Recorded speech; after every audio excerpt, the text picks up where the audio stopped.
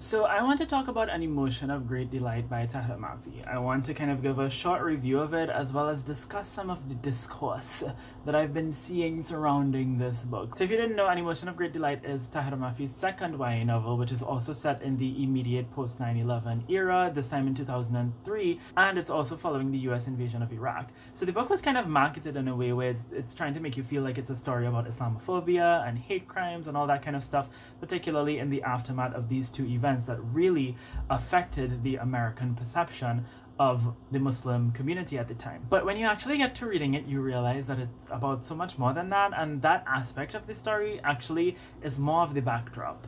Whereas the story is really centered on this character's relationship with her family and her best friend. She is going through a lot, more than any 17-year-old girl should.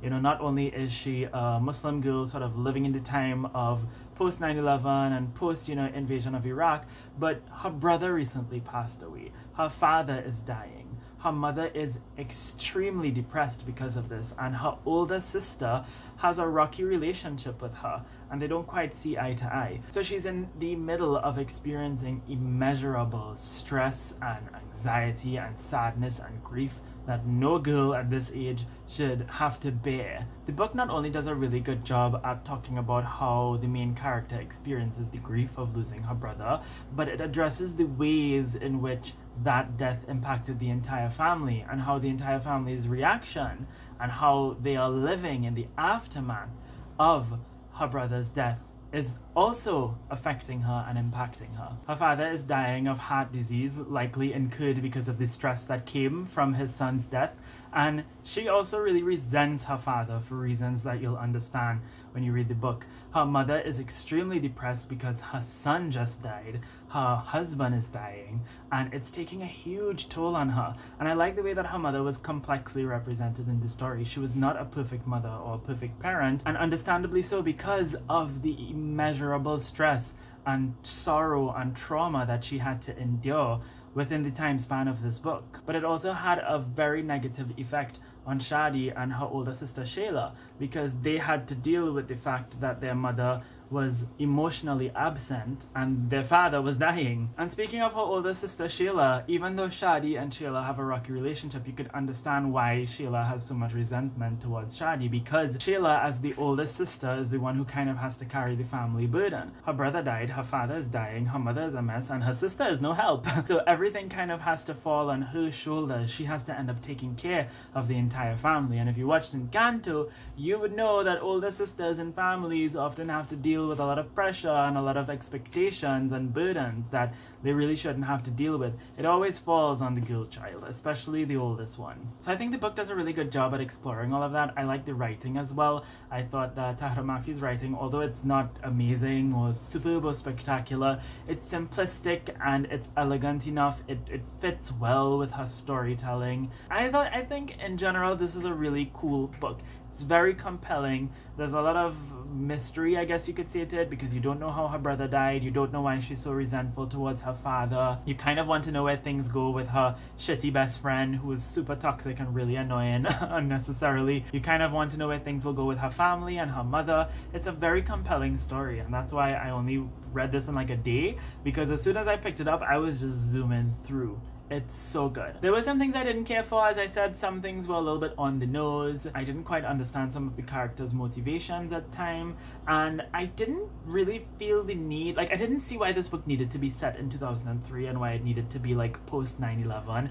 It didn't really give like early 2000s vibes, other than it was set in the early 2000s. A lot of the things that she experienced, Muslims still experience till this day. Perhaps because Mafi was a teenager at this time, maybe she feels more natural writing a young adult realistic story in that time period, because her last book, if you've read A Very Large Expanse of Sea, is also set in that time period. So maybe she just has a preference for that time period because that's when she grew up, and she could more speak for what being a teenager back then was like compared to now. I don't know, but it didn't really feel like it needed to be set in that time period, especially because when you actually read the book, it's not really a story about Islamophobia. It's not really a story about the consequences of being a Muslim in the post 9/11 era. It addresses those things, not saying that that's not an important part of the story, but that could have been done away with and the story would have still been the same story at its core. But now that we're talking about Muslims and representation, I kind of wanted to talk about some of the discourse that I've seen surrounding this book. So I went on Goodreads and I saw that a lot of Muslim reviewers had some things to say,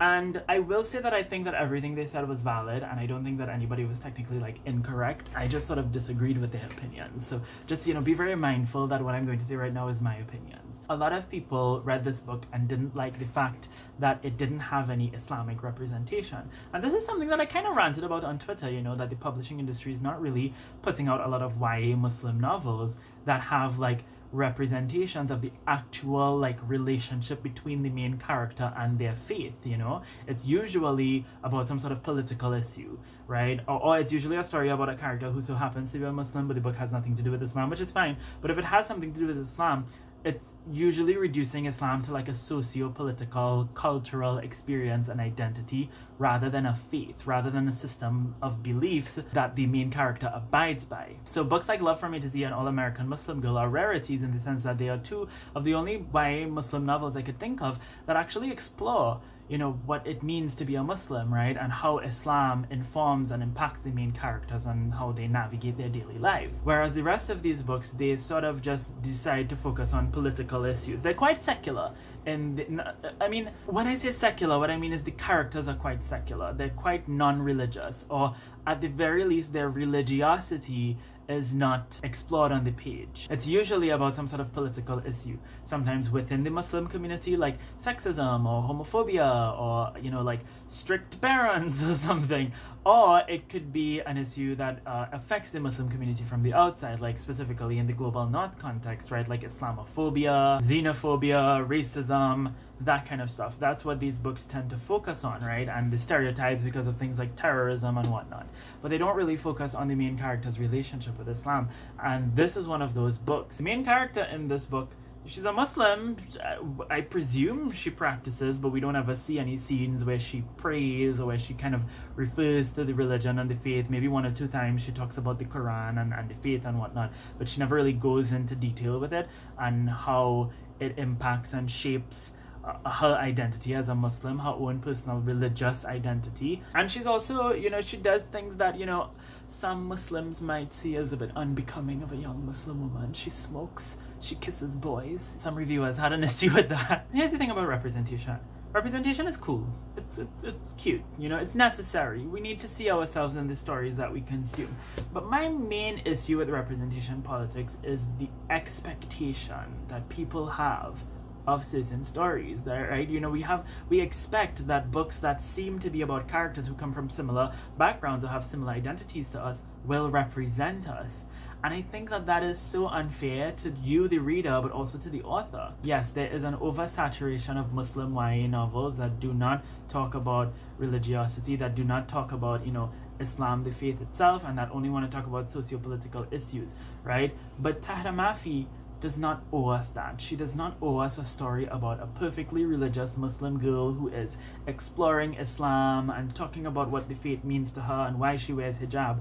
She doesn't owe us that. If she wants to write this kind of story, she has every prerogative to do so. It's her right to write a story like this. It doesn't actually represent a flaw within the story. It's just a sort of dissonance between your expectation as a reader and what the book actually has to offer. And that's not the book's fault, I think.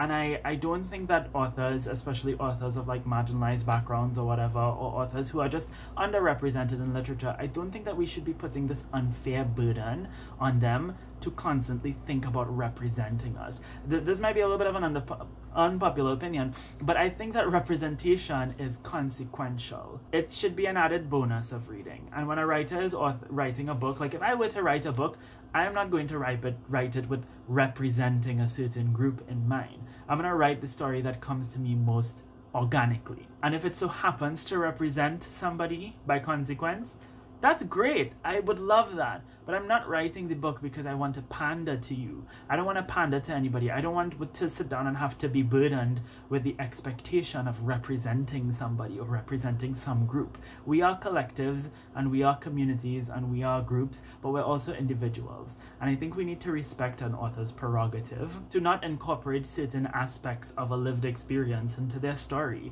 right? Because maybe they're just different from you. Surprise, surprise, not all Muslims think the same.